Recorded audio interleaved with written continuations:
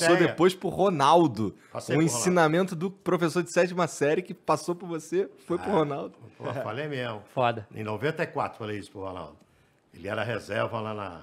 Fica quieto aí que você vai ser um dos maiores jogadores da história do futebol do mundo. Você vai ganhar a Copa pra caramba. Uma vez eu subi com o Miller, isso eu não me esqueço. Vou lembrar o Miller agora, que eu tô cruzando muito com o Miller. Eu subi o elevador com o Miller era das categorias ainda menores do São Paulo, e ele começou a jogar no time principal.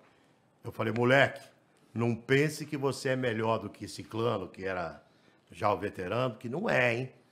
Trate de fazer a sua bolinha, que você vai ser grande jogador, mas humildade, pé no chão. Agarra na perna dele e sobe. Agarra na perna e sobe. É que nem o Endrick. O Endrick, mas incrível. Esse menino parece que vai ser um jogador fenomenal. Sim.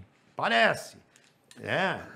E ele tá jogando com gente de categoria maior que ele. Sim. Que os caras são até 21 anos, não é isso? 20.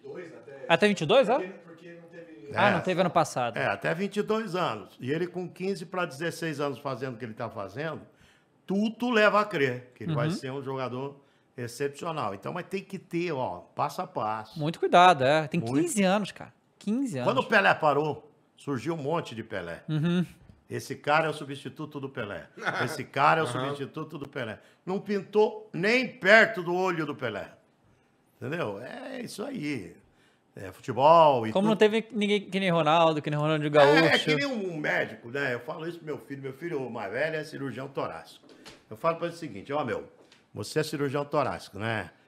Tem 30 e poucos anos. Respeita o médico ali que tem 40 anos de carreira. Só o que você tem de idade, o cara tem de carreira. Você vai aprender com quem? Aprender com o cara, meu. Se o cara é bom, você vai aprender com o cara. Você vai aprender com o cara que... Então, qualquer profissão é isso. Você tem que respeitar o tempo, né? Tempo de maturação. É que nem fruta. Vai comer a maçã, a banana, tá aqui uma banana. Tá verde. Vai comer a banana verde. É ruim pra caramba. Vai comer a banana passada. É ruim pra caramba. Quando é que a banana fica legal? Quando ela chega madura. no ponto. Quando ela tá madurinha, você pode comer que ela é legal. E qualquer profissão é assim. Então, jogador de futebol tem que tomar muito cuidado.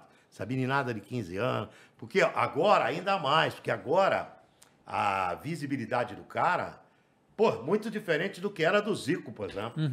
Hoje o cara fez um gol desse aqui de puxeta, de bicicleta, amanhã tá na Inglaterra esse gol. Pois é. Amanhã não. Mas não, na mesma hora. No mesmo instante. No mesmo instante. Tá na Inglaterra mostrando nas TVs britânicas.